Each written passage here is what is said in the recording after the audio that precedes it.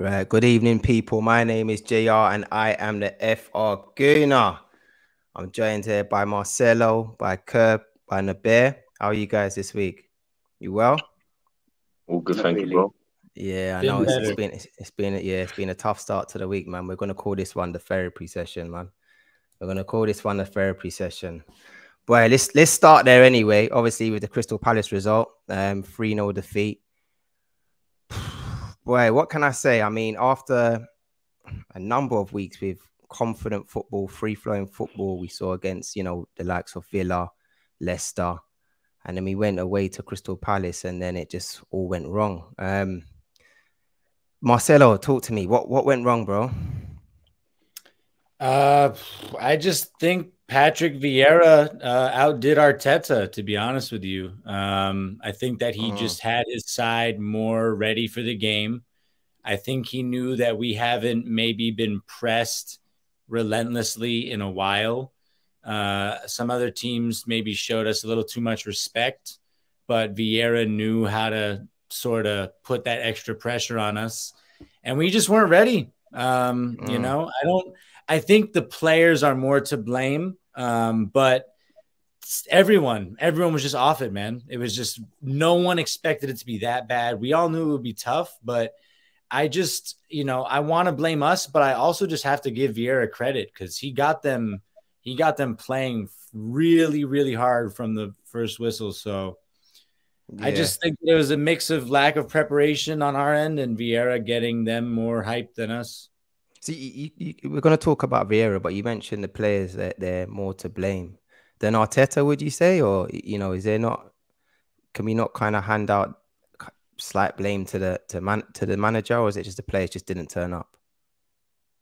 Absolutely, you can. Arteta definitely deserves some of the blame.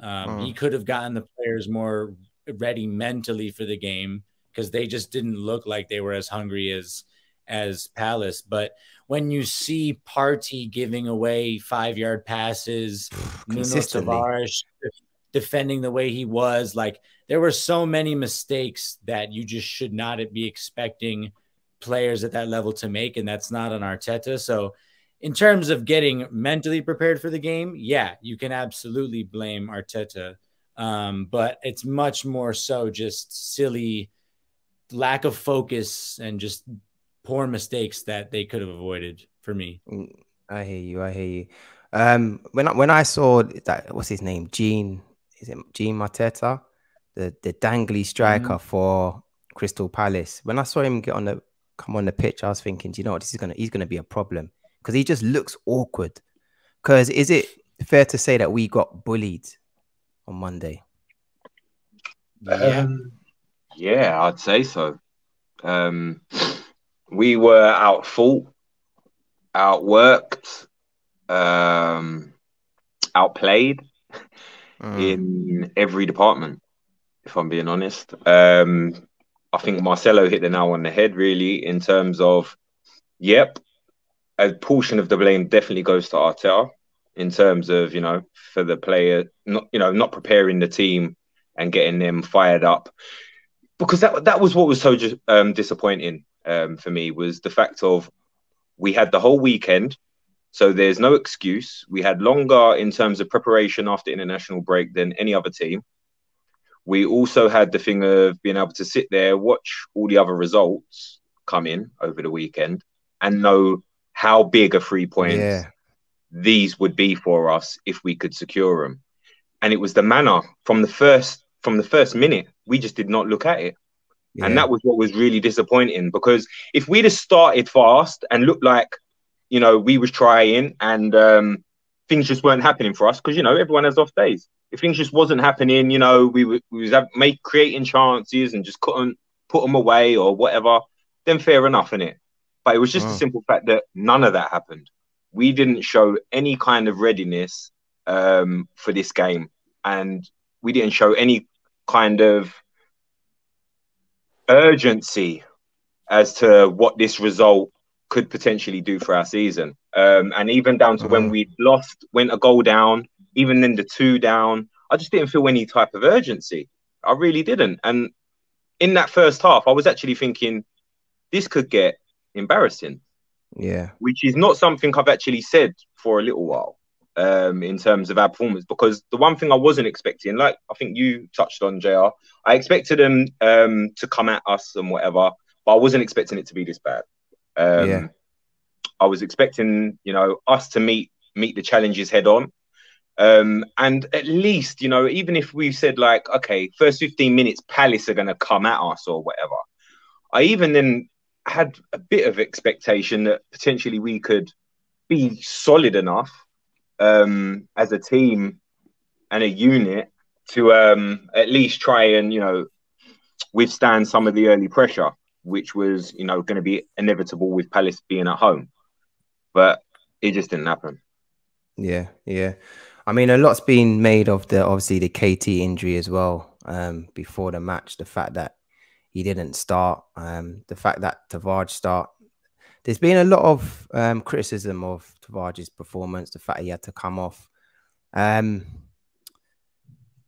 terms of, would you play him in the next match, Naber?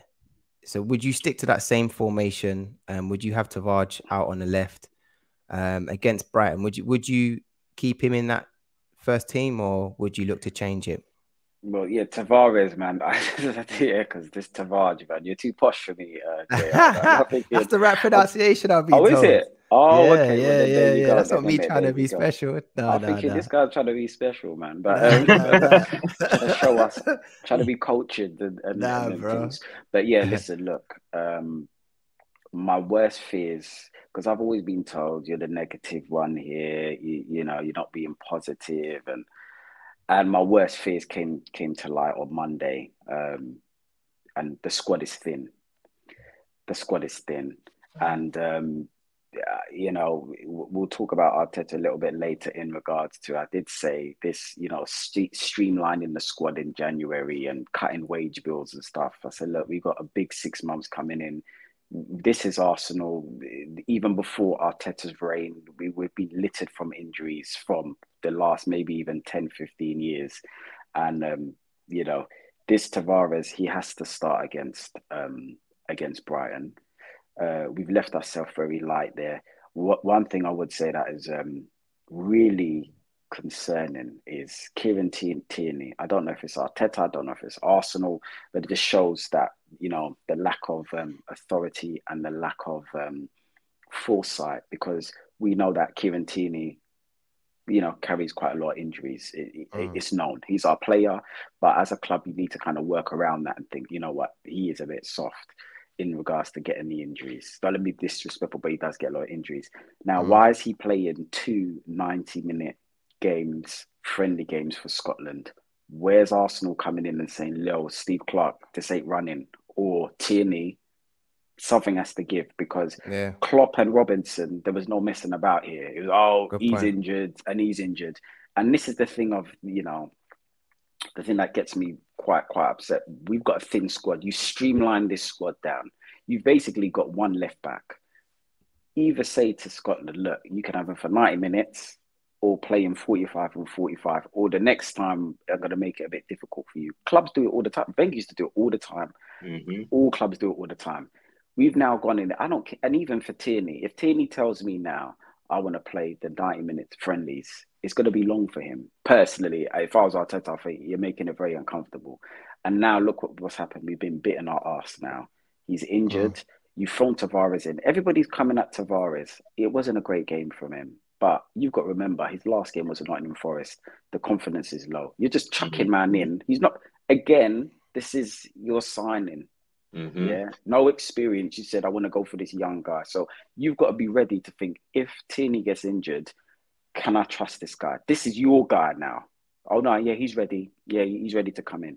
So he's come in. Of course, he's going to take, it's a tough game. Crystal Palace away. You're not putting him up against, but he didn't even do well at first, to be fair. But, he's going to take a couple of games to get into it. We have no choice but to play Tavares. He wasn't even the biggest criminal. There were 2 biggest criminals for me that game. One was, people were talking about Partey. Yeah, he did give the ball away, but I think Xhaka, I don't know if he had an invisible cloak. I don't know what happened in the first 25 minutes, because I just didn't see him there. Odegaard and Lacazette, no matter on that game, they should get a 2 out of 10 each. Now, I'm not going to write Odegaard off because he has been fantastic, but that was a shocking performance. Against Palace, what was happening, I could see Partey is getting attacked and pressed. When he does get the ball, Odegaard and Lacazette, these are the focal points to hold the ball up, slow it down, and bring others into play. The ball was coming straight to Odegaard, coming straight. He had his first touch. I don't know what happened on international duty, but he was poor. It's horrible. I'm now just lost. Yeah, we'll get to Laka. We're getting to Laka. But in regards to, I'm going to move on quickly. But what your point again, is it Arteta's fault or not? I always worry with Arteta that when he's got too much time, he tries to be a bit too clever. I don't know why you've had Martinelli and Saka and it's working. It was fantastic. And you swap over Smith Rowe for that. Again, but could you not say, because I was thinking about that, why didn't he start with Martinelli? But do you think the fact that KT was coming into the squad, do you think that he thought that Emil Smith Rowe would complement Tavares a lot better, maybe defensively, than Martinelli would? Because I think Martinelli, no, you don't think Martinelli works though. I don't. He's a worker, man. Yeah, I don't think he's any liability on either end of the pitch. Would you have started with him, Denker? If I'm being completely honest, when I saw the starting lineup and I saw no Tierney and no Martinelli in the starting lineup, I was a bit. I looked at it and I thought, And then when I saw Zaha in their starting lineup, I thought, wait, you know what? This could be a long day.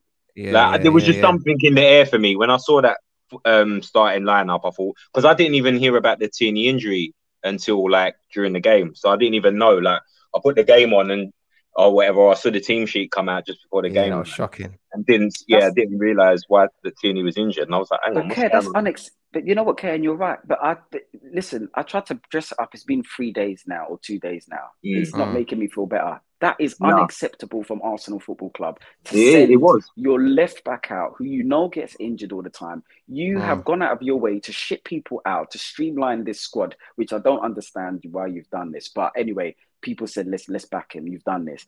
And you're not having a word with Scotland. This ain't the qualifiers that they're going to play in Ukraine. Yeah, this is friendlies. And now look what has happened. Nobody come on the phone and said, listen, either Tierney, you're injured, you're not going. Look what has happened. We're talking about Tavares. We're throwing the young boy in there. Yeah. Bro, it's a mess. So it's a complete mess. This is the time you need to hold your nerve. And we're doing stupid things like this. Honestly, that one has really... I need to ask who's in control here. Because Tierney, we know 2 90-minute games. 2. And they're friendlies. And now look, he's out. Yeah. For the season as well. Not even just for a couple games or something, for the whole season. That was a hard one to take, a hard pill to take. Marcelo, I just want to ask you, I know you were speaking about it briefly on your page in regard to the Tavares situation. Would you look to play him against Brighton? Or would you explore the idea of, Xhaka dropping in, or if Tomiyasu was fit, Tomiyasu playing out on that left side, or would you stick to Tavares playing? I mean, Naber did make a good point, the fact that he hasn't played many games, I think, since December. His last run of consistency. In the emotion of the game, I was saying it's very unlikely that Nuno's going to start on Saturday. But then when I gave it a little more time, I think, like Nabir said, I think he probably has to, because there are a few possible scenarios here. The one you just mentioned, Xhaka at left back. I do not ever want to see Xhaka playing left back again at this club, ever. It's Arsenal. We should never have our slowest player playing fullback ever. And that's not even a criticism of Xhaka. It's not Sunday League. Yeah, it's not even a criticism of Xhaka. It just should never happen. And so the issue now is what a lot of people, I was super surprised. I put a poll on my page and most people voted that we switch to a back 3. And while I can see the benefit in that. I think that to do that after 31 games of playing with a back four, I just think that's such a big risk. So Tomiyasu isn't going to be available till after Southampton. So he's not going to be here for Brighton or Southampton, meaning the only other scenario would be White plays right back and Cedric goes to left back. But Arteta put Xhaka at left back over Cedric last year. So he's not going to put Cedric at left back, which means Arteta's probably going to have to put Nuno at left back again. And so I think I would too, because I don't want someone playing left back that Arteta doesn't trust there in Cedric. And I think that Nuno can still redeem himself because, like Nabir said, also, everyone was shit. The whole team was shit. Yeah, fact. So, I didn't think he was any worse than anyone else in particular, really, in that first half, if I'm being honest. It just looked bad, the first goal, because he ducked, which that was inexcusable. That was bad. But everyone was off the pace. So I think with him being so young, and he also, like, he's barely played this year since, you know, that little run in the first half of the season. I think that the best possible thing to do, because we're going to need him, even if he doesn't play against Brighton, we're going to need him. So I think it's best that Arteta shows him some faith so that he can get that confidence back, or else he'll play even worse when we eventually do need him. Yeah. And it's the thing that will least disrupt the team as well. Like, if you play him there, like, it's a little bit of, like you said, he's going to, by giving him some minutes and stuff, hopefully he can then find, because when you think about it, when Tierney was out during that period, Tavares or Tavage wasn't that bad, was he? Like, there was a period where we were all saying, hang on, does Tierney even get back in the team? When he was playing that well, you know? So, and then obviously he had the bad game against Liverpool. His confidence then was shot from then, wasn't it? And I don't think we've seen him much since then. So this was probably his first appearance since then, or maybe Nottingham Forest or something in the cup. But yeah, so his confidence and everything, and you need game rhythm, innit? Especially at this end of the season. You need a bit of game rhythm, and I think that's probably where Arteta hasn't helped himself a little bit, because although look, we don't want to see a lot of tinkering, and we wanted to see a bit of consistency, but I still feel like players in your squad, like your Sambis, like your Tavares, people like that, are people that you can still use to bring on and close out games and things like that. Do you know what I mean? Like, you can still show trust and faith in these players by trusting them to do a job. Look, we need you to come on for the next 20 minutes, do a job on this player, that player, whatever the case is, help us see the game out. And it gives them a bit of confidence, and they're getting a little bit of minutes and a bit of game rhythm, you know? So then when they're next asked to step in from the start, they're not so cold. And like, look at Tavares, you know, like, the first, 15, 20 minutes of that game, he was having a bit of a hard time. But he weren't expected to play until obviously right before the game. And two, like we've all mentioned already, confidence and no match rhythm. So I think him staying in that position, Arteta giving him a bit of a sign of faith by picking him and showing him, look, you're my guy. We're going to rely on you. And we're going to have to try and run with that, because the one thing, like what Marcelo touched on, is I don't want to see Xhaka anywhere near left back. So, and I feel like by playing Nuno Tavares there, we can then, it allows us to still be able to keep Xhaka in midfield, which doesn't destabilize us so much, because we're going to be losing Partey, which is already massive. It's already massive. So by not having Xhaka in midfield as well, then straight away, like, our whole midfield is gone. Yeah, shot to pieces. Yeah, I agree. I agree. Some good points raised there, Kern. And I think one of the key things, especially for Arteta in this period, is to, you know, we're talking about Tavares' mental stability and his frame of mind now, and just kind of understanding that he's a young player. And I think we perhaps have seen in the past, as some have alluded to, that Arteta's management hasn't been the best with dealing with young players. You know, the likes of Guendouzi, we could argue the case.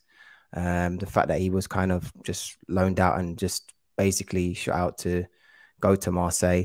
Maybe even the Aubameyang, we don't know what happened in that situation. I know Nabeer's probably smiling inside right now, but you know, definitely not. Not now. it could it could be questioned. So I think the right thing for Arteta to do in this situation is show some faith in Tavares, whatever you want to call him. So yeah, hopefully he gets the opportunity to start against Brighton. We have to commend Vieira though. You know, we played Crystal Palace twice this season. We've drawn once.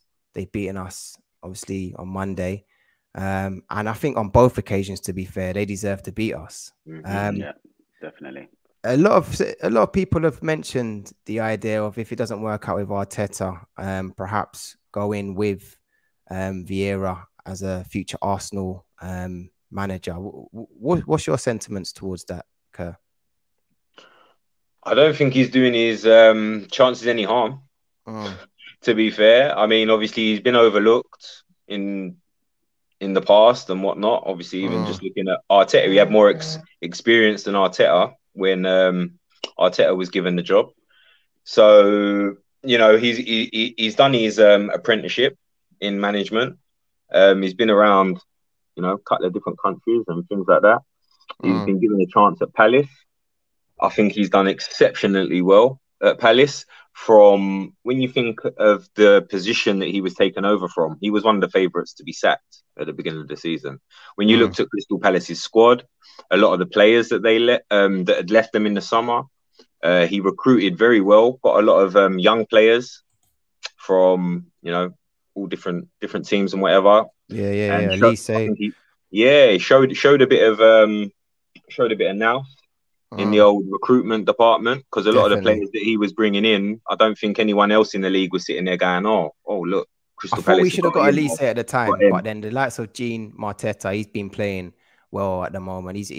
Edouard is a decent player from Celtic as well. He's got a lot of young, you know, French. Even players. Gallagher weren't spoke about last season, Facts. and he was at West Brom last season, and no one was speaking about him the way they're speaking about him this Real season. Talk. Yeah. So I think a lot of credit goes to Vieira with that as well. Along with, like you said, a lot of the other players, even down to, you can tell, even like your Zaha rumours completely seem to have dead in the water now. He ain't trying to itch out to go nowhere and things like that. Because, you know, when you've got a player or a manager, that's managing a group of players with the CV and, you know, the respect that Patrick Vieira commands in a dressing room, you know, we can only dream of something like that at the moment, to be fair. But in that respect, I think he's definitely doing himself justice in the job that he's doing. And if he continues going the way he is, I don't think it will be an unpopular opinion for many Gunners to be putting him in their list of candidates if and when the time comes for Arteta. No, fair enough. And Nabil, I want to hear your thoughts on that, but also I want to hear your thoughts on what Emery, I think he said today, in terms of, you know, the fact that Arteta is doing a great job. However, he's been given time by the fans that he felt that he did not get. Do you agree to these sentiments? I've said that. You know what? What you were saying about Patrick Vieira now, you're spot on. But I think I've now realised that the fan base of Arsenal Football Club are not that clued up. They would still, no matter everything that you've said, would say, I'd rather go with a rookie, or they might like the look of someone, or maybe the look of their hairstyle, or the accent, or the way they talk. Because sometimes I'm thinking no, bro, I'm being real, because the fan base sometimes, because Kerr is spitting pure facts with what he said. And I still think a lot of Arsenal fans will be like, oh, I don't know about Vieira. But coming back to what Emery said, I said it, and it's facts what he said. He's been given a lot of time to turn it around. It seems that when something goes wrong with Arsenal Football Club, it's Wenger's fault or Emery's fault. When something goes good, then Arteta gets the praise. I've watched this for like 2.5. It's always this, if something goes wrong, oh, well, he's just cleaning up. Look at the mess he's been left in. If something goes bad, oh, well. and is consistent. Emery, no matter what we say, he was. I think I got slated on this podcast, to be fair, and I've had it in other group chats when I said, listen, Arteta is our guy. Fair play. Let's just, as I said, let's back whoever the Arsenal manager is. But this sort of bias and the disrespect that Emery got, I'm not saying that we weren't getting peppered with shots. I'm not saying these stats weren't there, but I look at the hard facts. You've come in the first manager after 22 years of Arsene Wenger. He's run that club from top to bottom. The same thing you've seen at Man United. Moyes had no chance. When you come into a new home and the guy, you can still smell the guy's fragrance, and your missus has still got his slippers in the cupboard and things. That's, bro, you know what? It's going to take a while for you to be the man of the house, because you're going to have, I don't really like that sofa. Like, you've just come in. Now, if your missus, do you know what I mean? If your missus or someone has been there and they've been with someone else and then the house is gone, you can do that. And that's what I've said. What Emery achieved in the first season, whether people cuss it or not, we're not in Europe this year, first time in 25 years. We said, oh, this is a good thing so we can, go closer. This guy's taken over Wenger. We've had Torreira, Mustafi, Xhaka at his best, worst. That's when he was in the pomp of his foolishness. And this guy took us to 5th, a point off top 4. And Europa League apparently is one of the most annoying cups to be in, because you're playing 862 games a season. Do you know what I mean? And we went to the final. Oba was Golden Boot. Even Lacazette was scoring goals. Now, let's finish 5th now, a point off top 4. This guy, the praise that would happen, and rightfully so for Arteta. I've changed my mind a little bit on him, but he would be praised. Oh, do you know what? He's done an amazing job. Now, Emery's gone. Listen, you can make up whatever. Oh, he's brought this one in, that one in. You can't even compare their CVs. Emery is gone and won a Europa League again with Villarreal are in the quarterfinals of the Champions League. Yeah. Average team as well, man. If you look at them, their team, but they're doing well. No. You're right. But give him time. Arteta finished 8th twice. We gave him time. Emery, all I'm saying, what he's saying is right. Arteta's our manager now. We need to back who it is now. But it was very, very unfair. I think it was unfair by the media. I think because the English wasn't great, I didn't really like that. A lot of teasing. Maybe he doesn't know what he's doing. He's lost the dressing room. Yeah. I don't remember players going to visit their mum and coming back and being stripped from captaincy.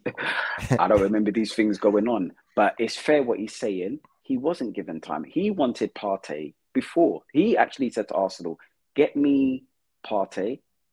Get me, who was it? He wanted Partey, Zaha. This is what he said. Did you get me that? They came back with Pepe, Torreira, and then they didn't get Partey. If they would have given him what they want, I think it would have been a different thing. But so what he's saying is true. It is true what he's saying. But we still have to back our manager.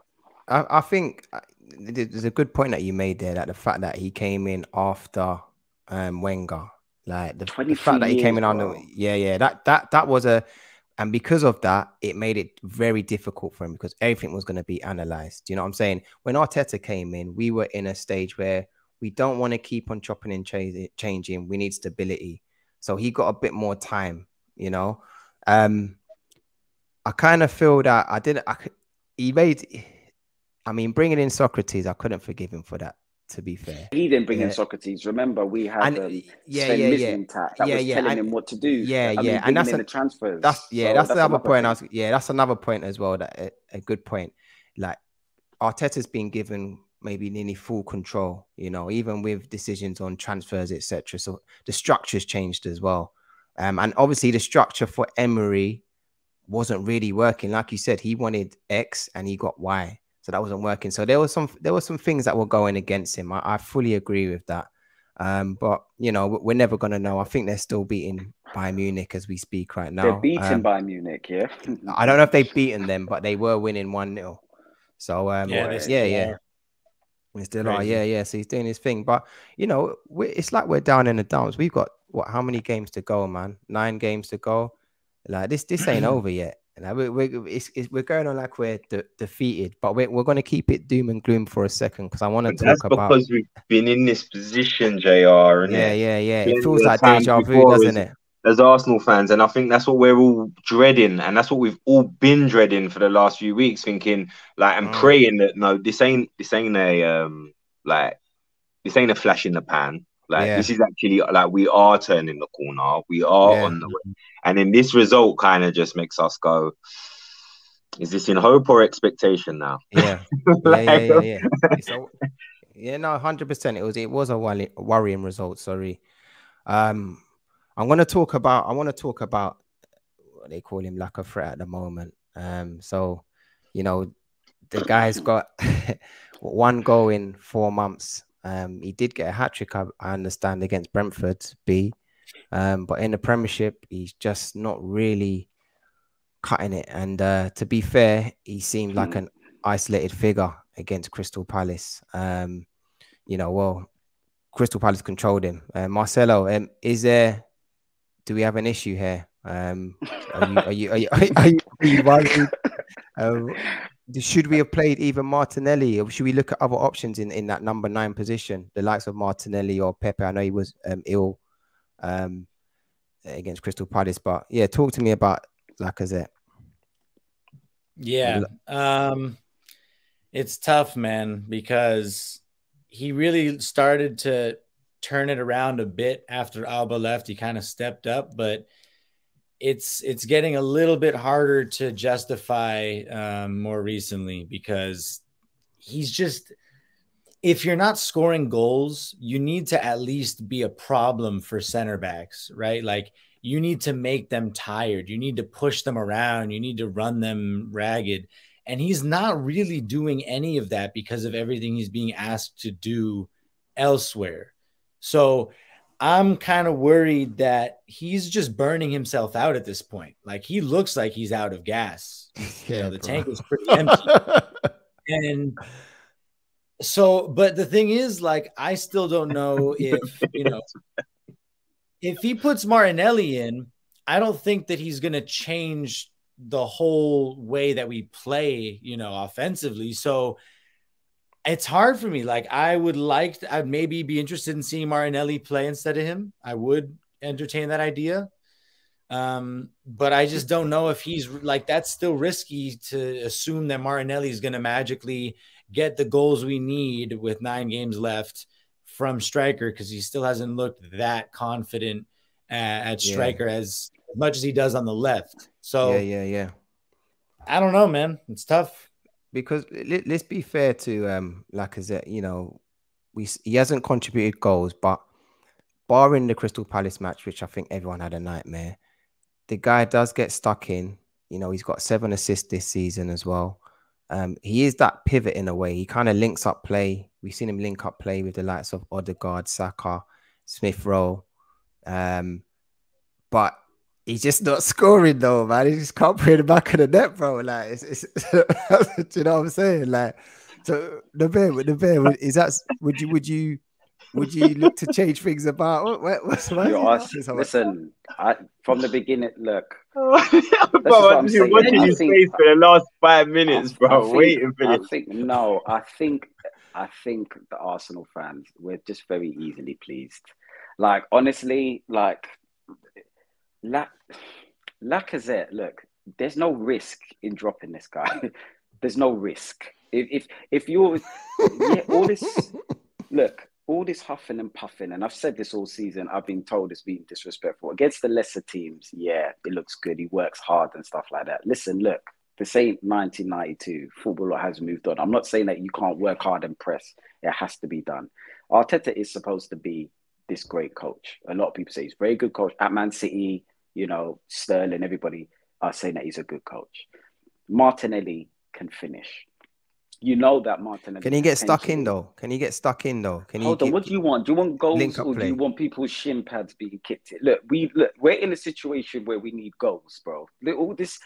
But would he suit the style of play though? In that number 9 position, in the way Arteta sets us out, will he have to adapt suit our style of play? Hold on, this is what I'm trying. But we have to. What did the style of play do on Monday? And this style of play that we've been playing, may I add, bar the Watford game, that's the only game I sat down and said, "Rare, I think we can really wash this team by about 3 or 4 goals." I'm not denying the performances have been good for. I'm not complaining because we're getting 3 points. But let's not sit here and think that our feet has been up watching all of these games like we're peppering teams and putting them away. Lacazette is in front of goal is impotent. No disrespect to him. He's been huffing and puffing all season. And I knew we're going to get to this stage. And that's what I said. People were arguing about the Oba thing. Oba's off form. Oba's this. Exactly what Kerr just said just now. You need to bring an option off the bench. I'm not panicking from the result, you know. The result happens. Look, sometimes you get beaten. What I'm doing, I'm looking in my fridge and I've got a full house party coming and I ain't got enough food to see me through. Marcelo's telling me he's bringing 6 girls from the States. I'm thinking to myself, Marcelo, you didn't tell me this now. I've only got 2 pizzas. Do you know what I mean? Now you're asking yourself, we've got a home game against Brighton, away at Southampton, yeah? And then we've got United, Chelsea. Bro, who is scoring them goals? If you take Saka out, he ain't... Listen, I'm panicking now with it. Laka... That's what I said, coming back, I'm going to jump off. But this is the thing is, don't talk about Oba. Don't talk about Oba. All I said, listen, you've had your beef. That's fine. You're going at the end of the season. That's fine as well. But you were the captain. You're the highest paid player at the club. We still need you. The young boys still look up to you. Yeah, you come late. I just said, let bygones be bygones, Arteta. Just drop it and use him to come off the bench. Because now, if Oba was there, at least we could say, you know what? He has been a bit off form, but maybe 1 or 2 of those chances he could have finished. Teams are looking at us now thinking, if we shut down this Laka, who's only scored 1 goal in 4 months, I'm looking around, they ain't got no one. That's what you're doing. You're looking in, honestly. To be fair, though, in that match, Pepe was ill, so he would have been an option to bring on. You know, and I thought he could have had a good match against the likes of Crystal Palace. Do you know what I'm saying? Because he's an awkward player. He's a player that you don't know what he's going to do. Huh? Oh, you talk about Pepe. Oh, you talk about Pepe. Yeah. But listen, Martinelli is not going to be a risk. And to be fair, we're in a situation now, the squad is thin. And we need to, if you keep doing the same thing again, it's called insanity, isn't it? So you can keep putting Lacazette there with, you know, his head all sweating and he's huffing and puffing after 10 minutes. I cannot watch it anymore.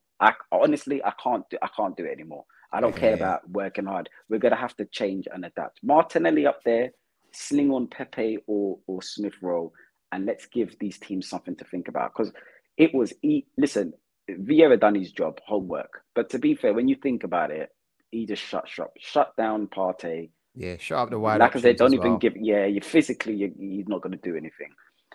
You know, but I did warn people about lack of threat, and now you're using these quotes. And I warned you about this from the beginning of the season. It's not good enough, bro. It's not good enough. Yeah. So where does this lead us now? Can you see the screen? We're looking at the remaining fixtures towards the end of the season. Obviously, we're both on 54 points. You know, Tottenham and Arsenal, I'm talking about. Tottenham are currently in 4th position. You know, they got that 5-1 win. Looking at our remaining games, obviously, we've got a game in hand as well. Kerr, is there, or anyone, is there slight concern looking at who Tottenham have got left to play? Apart from Leeds, that's it. Yeah, I'm looking at Leeds and I'm thinking that's the only 3 points I can guarantee us getting. The rest are hard games. Yeah, the rest are hard. The rest are hard games. Brighton at home. I don't think they've won in 5 or something. They ain't scored in 5 or something crazy. No, they haven't. But they seem to get up for it against us. They're another one of them teams that seem to raise it against us. Just like Palace have been. Do you think that Aston Villa is Go on, bro. Sorry. No, sorry. Yeah, no, I was just gonna say I'm looking at them 2 teams' fixtures, right? And although ours is the hardest, and obviously this last result has kind of put a bit of a dampener on our thing, and it's killed our leeway that we had. We had a bit of a buffer with that game in hand, and that's knocked it out. Now, really, that's not the game we wanted that leverage to disappear. Really, we wanted to be holding that going into that Yeah. Chelsea game or the Yeah. Man United game, ideally. Yeah. So we wanted to try and get the 3 points out of Palace, Brighton, and Southampton, and then keep that buffer, have that game still in hand when we're facing Chelsea or whatever. But now that's been eaten up. So looking at it, we've got the more difficult fixtures. The only thing I would say is I'm hoping, one, that we get up a little bit. We shouldn't need any encouragement to get up for the bigger games. Two, I'm hoping that Spurs being Spurs, Spurs lose the games that they're expected to win more times than not. So I'm kind of hoping, and I'm being deadly serious now. Instead of it being out of outright confidence in us to go and get the results and the points that we need, I'm sitting here still more looking at Spurs and hoping that, looking at their fixtures, that they're going to shoot themselves in the foot. Yeah. Rather than us being the ones that are going to rampage our way to the finish line. But Kurt, don't you think that's even? But Kurt, even what you've just said just now, this is why I'm concerned. We've got all these games in hand, and we had quite a few games. We had, and we were fourth. Now we're still looking and watching what Tottenham's doing. Yeah, because we lost that first one against Liverpool, which was obviously we all hoped we wanted to get something out of it, but we all kind of wrote that off in that respect. But then obviously we had one more game in hand, and that's the one I'm talking about. This is the one with the Palace one, where we couldn't afford to really throw that away so cheaply, and we have. Because now the thing is, if we'd have beat Palace, we'd have had Tottenham looking at their games thinking, right, Arsenal were on it. Do you know what I mean? Like, Arsenal were on it. We have to continue doing our thing. And I would have been more hopeful that with that pressure on them, that they would be more likely to slip up. But I feel like with us losing that game now, I feel like giving them momentum. It's giving them momentum, because they were hoping that they went into this weekend knowing, look, we can only go and do our job. They done it, and they done it convincingly at that. So now they're buzzing. So then when they then watched our result, whoa, doubly buzzing. So now they're gassed. They're gassed beyond belief. So now I just feel like that's going to work against us. Yeah. Listen, I'm looking at that fish. Obviously, I'll let Marcelo speak his game. If we don't get 6 points in the next two games, kiss it goodbye. If we don't get 6 points in those two, if we don't beat Brighton and Southampton and get 6 points from here, we need those then victories, we can start kissing this goodbye, and then we're gonna have a full, as I said, inquiry about what's happened. Because from the position we're in to now, if we don't get 6 points, so let's just pretend that this was a blip on Monday. So hopefully, I see Odegaard came out and said, "Look, we just got to get back to the training ground and do better." That's fine. But we got to pray that Villa put in a little bit of a better performance against Spurs than they did against us. But those two games, you can only take care of yourself. If we don't get 6 points from those games, and I think them games are going to be hard against Southampton and Brighton, because I know exactly what they're going to do. They're just going to really, really make it difficult and be very, very physical with us. And at the end of the day, it looked like it worked on Monday. They were at the game, watching the game as well. They're not silly. The scouts, they're listening, watching the game, tactically thinking, okay, we can get at this team. And if we don't get that, then it's a wrap. The only good thing about that is that we're at home. So hopefully our fans ain't going to let them do that. That's what I'm hoping for. Yeah, because I feel like where they didn't have that energy and whatever at the beginning of that game, no way at the Emirates would the crowd have allowed that. But let's see. What's your thoughts, Marcelo? I agree with everything that's been said, especially the fact that if we don't get 6 out of 6 points the next couple games, then it's completely out of our control, barring, Spurs also choke big time and/or Villa steps up, Brighton steps up. The thing, though, is that before the injuries, I wasn't worried about, comparing anything. Like, Same. I felt really good. I wasn't even that worried about Spurs. And like Nabir said, losses happen. I was actually surprisingly quick to recover from the L. I was devastated about the injuries. Like, when I woke up Tuesday morning, all I was thinking about was how bad is this Tierney situation? How bad is Partey? And now I have significantly less faith in us finishing in the top 4 because of the injuries. So like looking at the fixture list, I mean, it's already been proven with us, with Man U, with Spurs, all 3 teams. We all know games in hand mean nothing. But injuries mean everything. So now I'm like, shit, how is Arteta about to set us up? And how much are the guys that we depend on going to be able to step up? Like I really like Sambi, but we didn't sign him to be the guy to get us in the top 4 this season. We signed him to be playing in the Champions League for the next 10 years. He's not supposed to be the guy that's coming in to save us. So it goes back to what Nabir also said earlier of like, we sign guys for the future, but now that we're very much in the present and we can't really look past the game ahead of us, it's really tough. So I do think it's out of our control now. I can't say that much. I think that it's significantly less in our control now, even though we have a game in hand. So I'm nervous. I'm very nervous. Marcelo, do you think now, though, that this Arteta's insistence of streamlining this squad is bit us in the arse now? This is what I did fear from the beginning when people were getting ship him out. Oh, he's looking at me funny, ship him out. And I thought, listen, we're not in a position.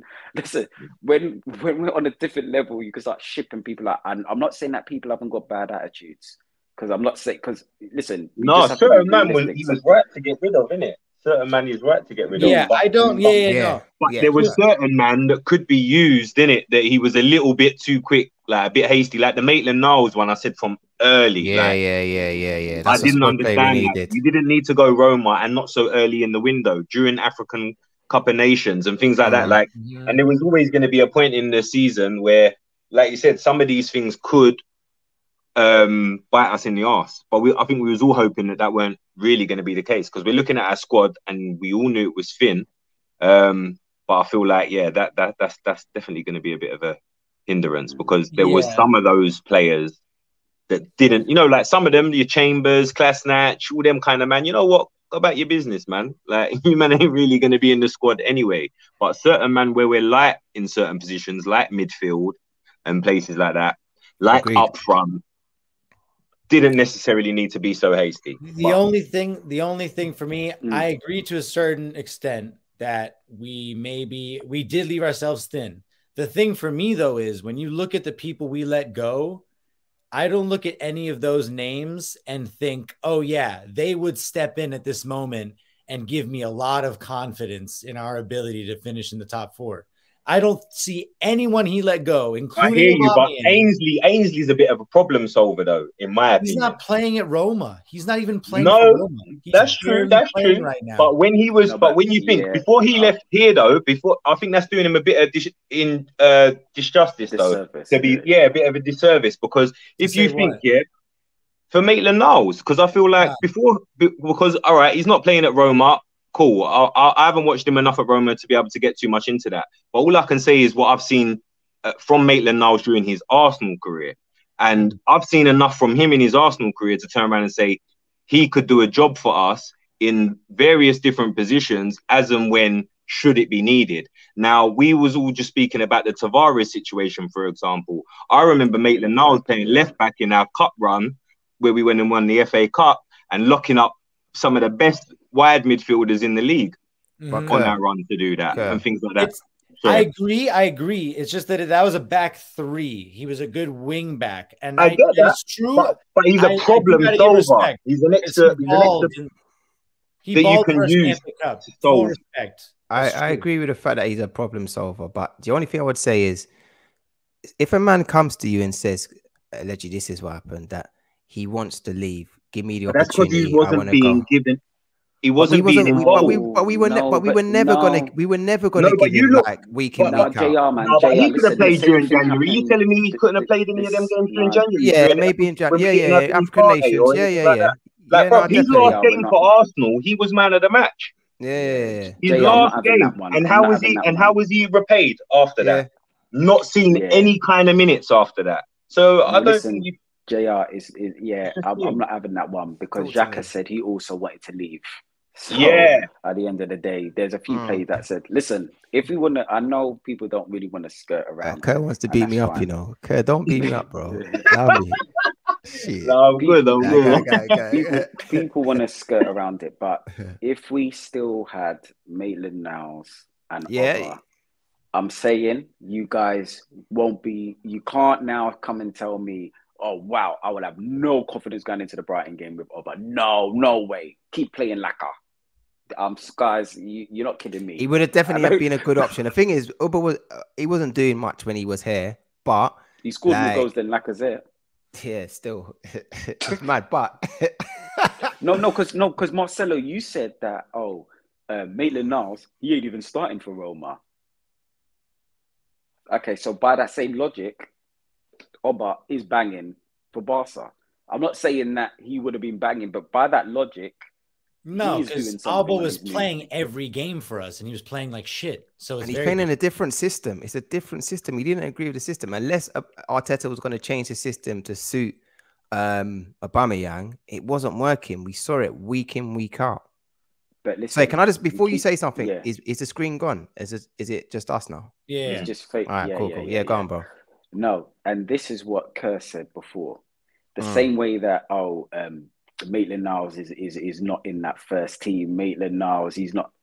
You need to account for situations and think, okay, what is going to happen in the future? The squad is thin. Just because you're not okay. So for example, if you now bring on a Chris Wood or a Lukaku, who ain't playing great, I'm just saying it's a different style of striker and player. You need to be asking people more questions. Marcelo, you were at the Wolves game. We were there. We were a bit stagnant up front. He thought, okay, I'm going to bring Pepe on. Now, Pepe is not part of the system. Let's just be real. It don't work with Arteta and Pepe. He doesn't play well every game. That's why he doesn't start. Agree. But because you bring him on, you're asking the defenders different questions. So I'm not saying that this argument of Oba is not in there. I'm saying you need to ask more questions. That's it. I'm not saying he's playing great, but I'm saying for Brighton, they're probably thinking, I can deal with Lacazette. If Oba's there, they're probably thinking, shit, he's off form, but he is still. That's all I'm saying. We've left ourselves in. If we don't make top 4, there has to be an inquiry. You're coming back for a minute. Yeah, you're coming back for him. I see you, bro. That's real. If we talk about Sambi, obviously it looks like Partey potentially could be injured. I pray not. There's no news. Yeah. Hopefully not. A bit quiet on that one, isn't it? Yeah. I think it'll be a couple weeks max. It doesn't sound like it's crazy, but I don't think he'll play Saturday. As long as he's back for the big games, the Chelsea games, and them ones there. We need him. Yeah, we need him back to Chelsea. Bro. It could be, we do. But I mean, like, if any of the games we can get by, it's going to be these two out of our schedule, that's innit? It, like, and that's compared to the Chelsea, United, West Ham, that little run. Like, do you trust Sambi Kurd for the likes of Brighton and Southampton? Then do you know what? Yeah, I think one of his poorer games that he played was against Brighton. I think that was probably one of his last starts for us. I think when we played Brighton, Tommy Arsenal was shocking that game as well. Yeah, like there was a couple of shocking performances, but yeah, like I think he was one of the ones anyway that got a little bit struggled up in that game or whatever. But do you know what? Sambi's a good player, innit? And I feel like he's going to be a very good player for Arsenal in the future. Very good. But I just feel like obviously it's a bit early for him at the minute. And I feel like there's been a bit of unfair pressure put on him because of the position that he's been put in by the club in terms of, he's expected to step up now. Partey's out, a player of that stature and caliber, and now he's got to come in and carry the team on his back now, basically, and do the job that Partey done. I feel like that's unfair to ask any player, really. But he's done that before. I mean, the guy had to come in against Man City. Do you know what I'm saying? At the beginning of the season and the beginning of his Arsenal career. He didn't play. Remember, he got dropped. If you remember correctly, he played well in the 2 games before that and then got dropped for the City game. And we was all like, what? And he played. That was the first time Odegaard played in the. But you have to start at the beginning of the season, right? He's one of he played the first couple of games and whatever. And he played after the City game as well. But that was the first game they dropped him. Arteta dropped him for this season. But look, he's a good player. Even his little cameo that he come on for Partey on the weekend. If you, I saw a little thingy of his highlights, and Yeah, I you saw listen to that. what he done bits. You know, he Yeah, actually he done did. like Yeah, he did. obviously on The the editing grand was good scheme of though. things, Editing was he good was, though. huh? The editing was good though. Yeah, it must have been, boy. It must have been. But he looked like he done his bit. But look, I'm I just hear you. hoping that he can come in and do a job. I don't think he's going to be able to come and do. I think this is going to require another shift back in our system. I don't feel like it's going to be a thing where we can just entrust him with the Partey role to be a lone six and marshal that Yeah. whole midfield on his own, like Partey can do. So I feel like it's going to be a situation where we're going to see probably the revert back to type of Xhaka dropping deep, and I feel like where we're going to be playing Tavares as well, I feel like we're going to proper see the revert back to type of Xhaka covering left back spaces. Yeah. While Tavares is on and things, we're going to play with a double pivot again. And that's what I the can thing see. is that I 100% agree. And part of why Sambi struggled first half of the season is because Xhaka was out. So Sambi had to do the left back thing. That's not his game. Yeah, you're right. The Brighton game, he had to shift over to left back because Xhaka was injured, and that's just not his thing. So I think now that Xhaka is going to be his partner, he'll be more effective in doing his party thing because that's more his comfortable style on the right play. side as well. That's what he'll grow into. He's not there yet. Obviously, he's far from it, but I think Xhaka will take off a little bit of that responsibility in defending, so he'll be able to focus more on getting the ball forward. He'll probably be the deeper one when he'll be the deeper one now. The thing is, and I hear what you guys are saying about, Xhaka having to, take care of Sambi. But if I was a parent, I'm basically leaving my child with Bart Simpson to babysit for the night because, I mean, of all players to be taken care of, Xhaka's got the keys to your house, you know what I mean? And you're thinking there's going to be some sort of house party or something. I ain't gonna lie, bro. I agree. I was just thinking Xhaka's going to get sent off. I know, but that's where we are, though, isn't it? That's where we are. That's where we've been all season. No, but Kern and Marcel, I'm thinking, yeah, it does sound good, but why am I still panicking? So you're like, bro, it's still a panic. Yeah. It's still a panic. Don't get me wrong, but I'm just saying that's the only way I can see us there, mate, rather than him. To take care of him, I would rather. You know what? That's not a bad shout. I forgot about El Neni. I forgot about El Neni. Yeah. You know where El Neni, he's the sort of player that he drives. He drives 20 miles per hour in a crazy road. Like, even though there's no cameras, he's like, I'm not doing anything. Give him the job to do, innit? Yeah, he's ready to drive Miss Daisy. That guy just does things at 20 miles per hour. That's real facts. That's real facts. So, boys, you made some good points there. I wanna know. We're gonna finish up shortly, but are we in a two-horse race between us and Spurs, or are Man United part of the party?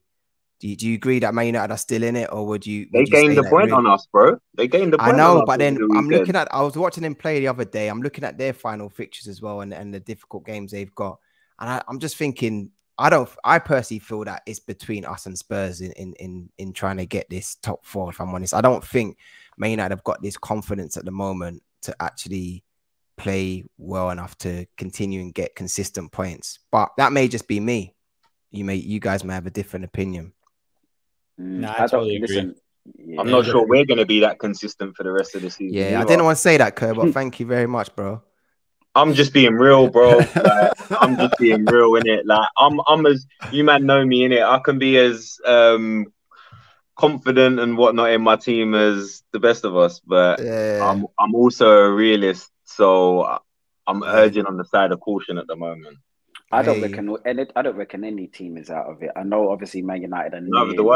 I didn't even talk about West Ham, to be fair. No, I know they're nearly out of it. Let's just be. I get that sentiment, but I tell you what, we can't do is start now thinking it's a two-horse race and stuff, because this is where we're gonna start feeling a little bit inadequate. You know what I mean? And right now, let's just be real.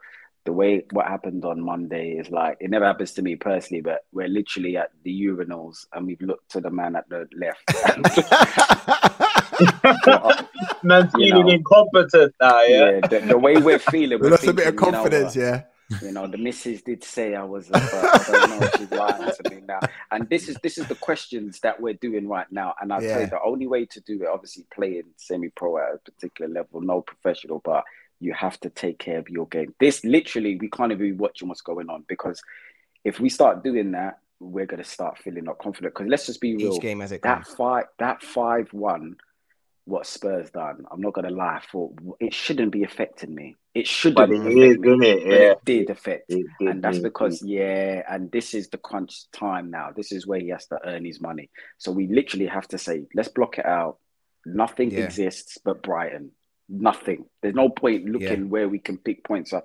We need to be Brighton. Once we finish, then we travel up to the south coast of Southampton. When we start adding these things on, you're gonna panic. You just need to be locked in, focused, game by game. That's the only way we're going to get out of it, because when we start thinking who else is in the race, they've all got better firepower than us. I'm just being real. Man United got better firepower than us. That's exactly where I was just going to go. But you know what? To be fair, though, let's be fair. If Tottenham lose Kane, that's a big loss for them as well. But bro, it's a big if too, isn't it? It's a big if. He usually gets an ankle. But he usually gets an ankle injury. I'm not wishing that on him. The last 2 seasons he hasn't now. Last season he didn't, and this season he hasn't.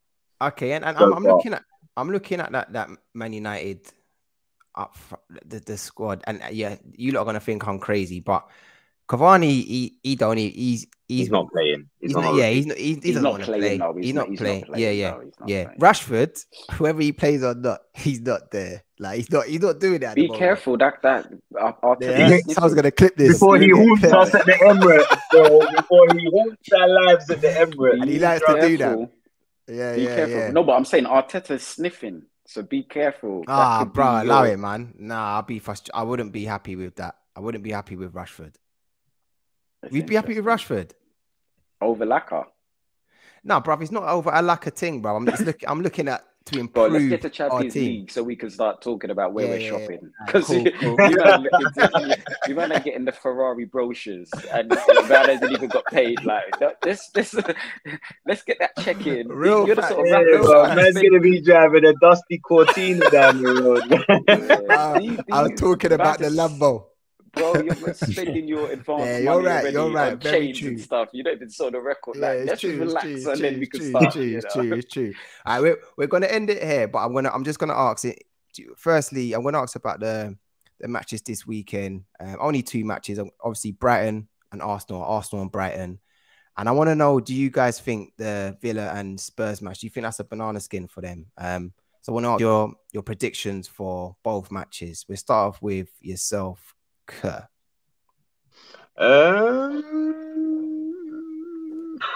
See, like I said, man, Brighton's always a difficult game for us. I can't remember the last time we've gone to Brighton and had an easy day. No, but we're at home though. We're at home. We are at home. Yeah. Oh, I get it, because the way I've just said it, going to Brighton. I just mean playing Brighton, full stop, innit? Home, away, whatever the case is. You know, like styles, innit? Like they say, styles make fights and whatever, innit? I feel like the way Brighton play always kind of plays into our hands. I mean, we always play into their hands a little bit. I feel like Potter always seems to know how to set up against us. So I feel like we're going to be in for a hard game. But I'm hoping we're at home. We're at the Emirates. We've been embarrassed by Crystal Palace only a couple of days ago. So I'm hoping that Arteta has put a rocket up the boys and that they're going to be coming out with a point to prove. On what day we playing them? Saturday at 3 o'clock. Saturday, 3 o'clock game, yeah? Okay, so, so do you know what? That bodes well. Saturday, 3 o'clock. Just at home, I'm going to say we're going to win. I'm going to go 3-1. Okay. For Arsenal, but Tottenham-wise, against Villa, at Villa, innit? I believe. It is a potential banana skin. Villa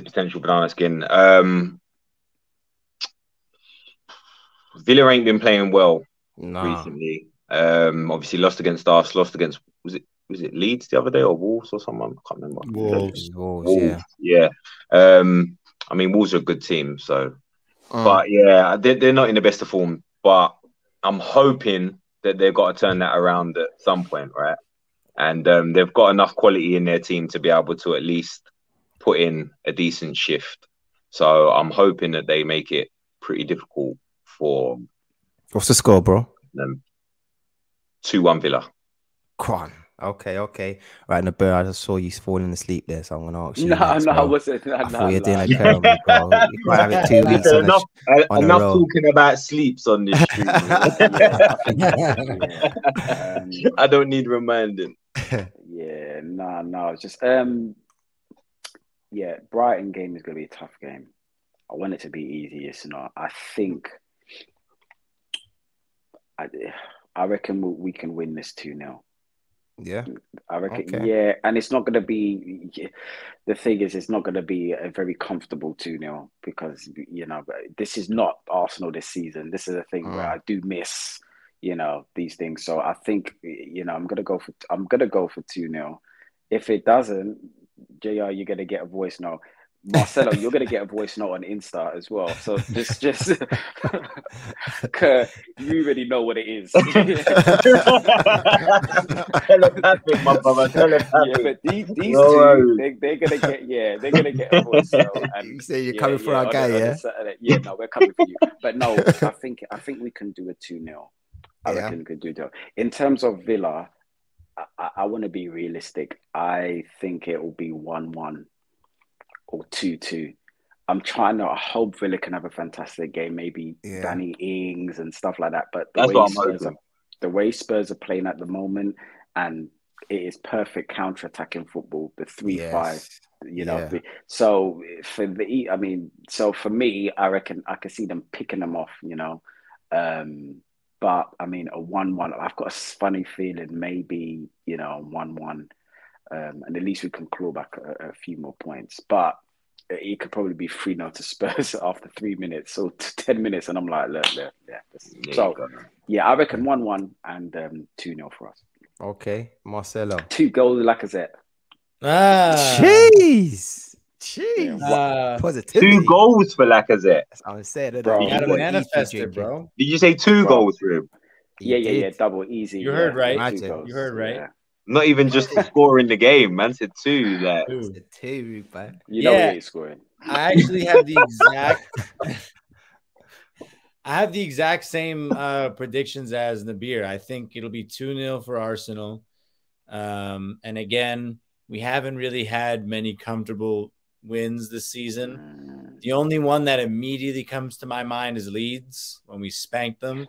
That's true. That was the only one, but that's when Leeds was like the most. They were the worst team in the league at that point. One of them. So an uncomfortable 2-0 win for us. And I'm thinking 2-2 because I do see goals in that Villa Spurs game. And I also see some poor defending. So, I think that they can take a couple points off them, but I don't see Villa winning just because they have been in pretty bad form. But we got to hope for the best, As long as we win, man, that's all we can ask for. That's all we can ask for right now.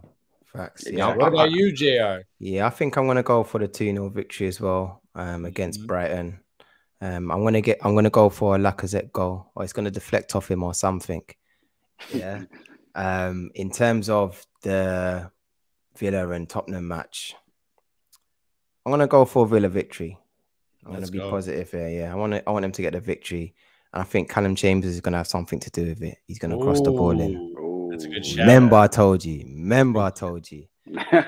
So yeah, I'm gonna go for a 2-1 victory to Villa at home. Fingers crossed that happens.